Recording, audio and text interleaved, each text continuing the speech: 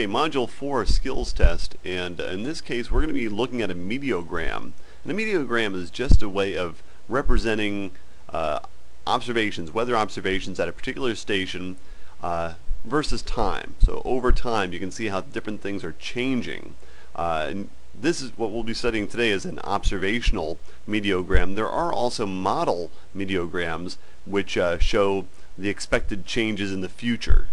So it still is a timeline thing, but instead of looking at the past, you'd be looking at the future in those model meteograms. But this is an observational one, and the one we'll be focusing on is out of Tupelo. This was in the spring of 2014.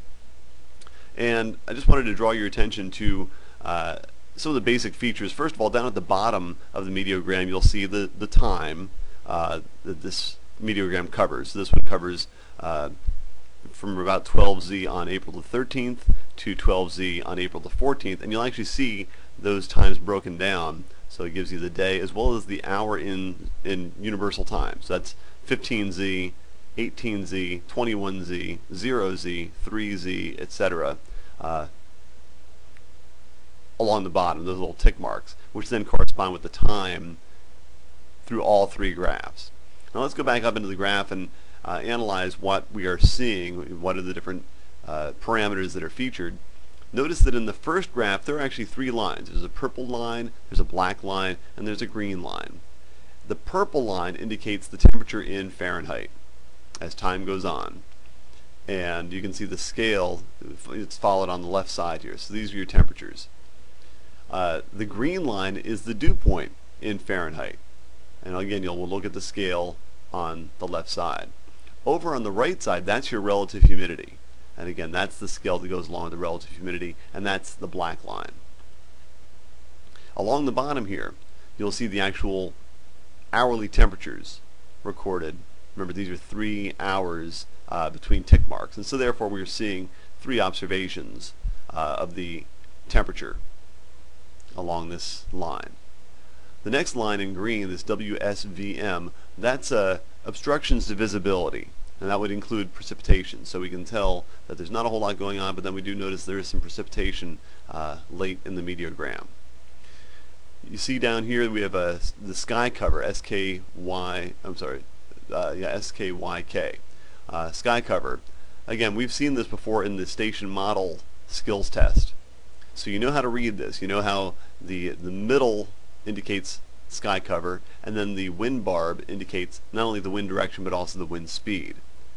When the winds get up above 15 knots or so, you'll get some gusts, and the gust is reported up here in the gust line.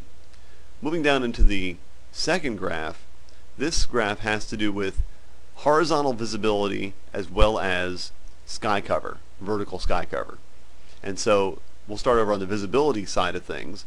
Notice VSBY.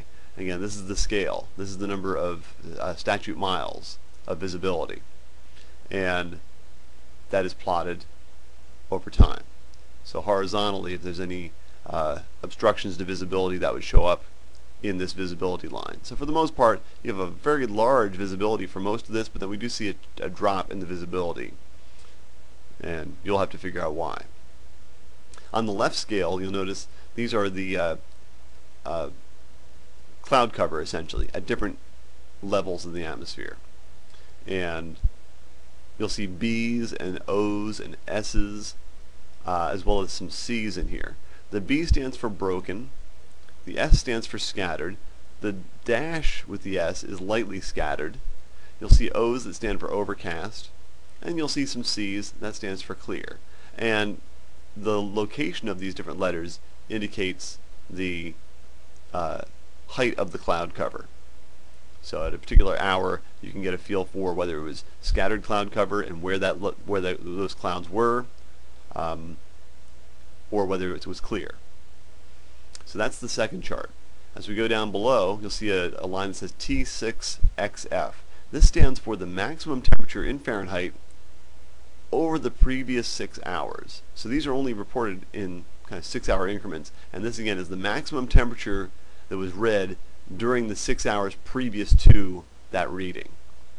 Likewise, the next line is the minimum temperature recorded in the 6 hours previous to this time.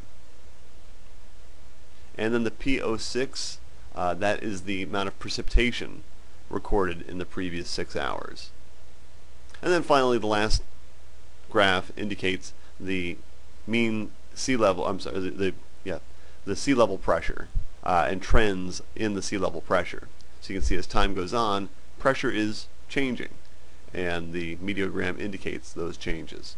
So now that you know how to decode the meteogram, this will help you in answering the questions below.